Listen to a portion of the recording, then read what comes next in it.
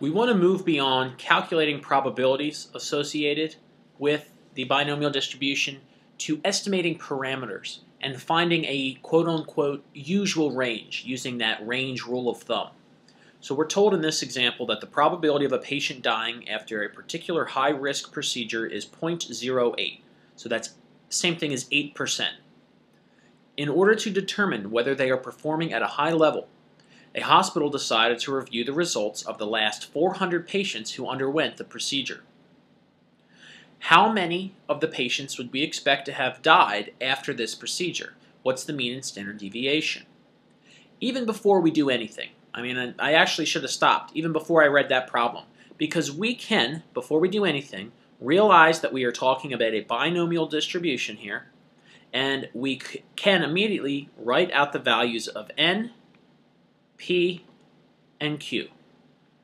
That should be the first thing that you do, is to recognize this is a binomial distribution. I know that because in this case, we are looking at trials that are repeating, so one surgery after another. The particular quote-unquote success is the same for each surgery. And there are only two possibilities. The patient lives or they do not live. So that's how we see this. There's two outcomes here for each trial. Now let's go through and figure out what these values are. N is the number of trials, and in this case, each trial is going to be one surgery. So we have 400 patients or 400 surgeries that we're looking back on.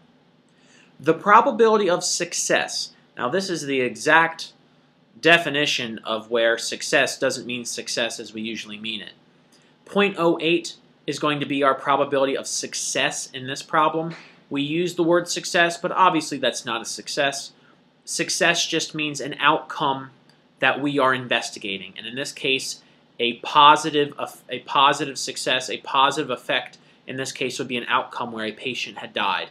So obviously success is not the correct term, but mathematically and using the binomial distribution, it is. Q would be 1 minus 0.08, which in this case would be 0.92. So now that we have these values of N, P, and Q, I can answer this question. How many would we expect? The expected value is the same thing as the mean. The expected value, which is equal to the mean, can be found by taking n times p. In this problem, n is the number of trials, which is 400. P is the probability of the outcome we're looking for, which is 0.08, which is the probability that that patient did not survive.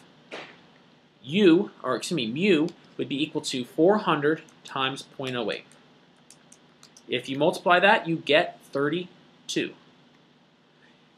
Out of 400 patients using this rate of 0.08, knowing that the percent chance of a patient not surviving is 8%, out of 400 patients, we would expect 32 patients not to survive.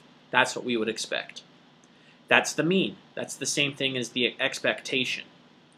The standard deviation can be found by taking this n times p, so start there, then multiply it by q, and then take the square root.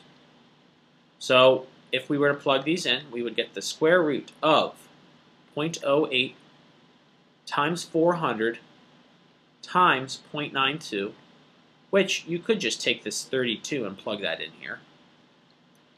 I'm first going to multiply what's inside. So I get 0.08 times 400 times 0.92. 29.44 is what I get inside. And then when you take the square root of that number, you get 5.42586. So it's not necessary to have all those digits. Let's round to the 10th place. We'll have 5.4. So our mean was 32. Our standard deviation is 5.4. How is that helpful? Well, knowing the rule of thumb, right? Remember the rule of thumb says if you take the mean and add 2 standard deviations, and then take the mean and subtract 2 standard deviations, we can get a usual range of values. So the hospital determined that 47, in their investigation, 47 died after this procedure. Is this an unusual finding? To determine whether it's unusual, we need to have that range. We need to create that range. So if we take the mean and add 2 standard deviations, this would be 32 plus 2 times 5.4. So 32 plus 2 times 5.4, you get 42.8. That's the upper bound. And we could stop right there, but we might as well just figure out the lower bound because we don't know if we're going to be asked questions later. So the mean here, again, 32 minus 2 times 5.4. So we're subtracting 2 standard deviations. So 2 times 5.4, you should get 21.2. So our usual range of values, 21.2 all the way up to 42.8. And I'm writing this in what's called interval notation. That's the range that we would call the usual range. So if the hospital determined that 47 patients did actually, they did not survive this, we would call that unusual. That's outside the usual range. That is an unusual finding. I needed to find the range in order to answer that question.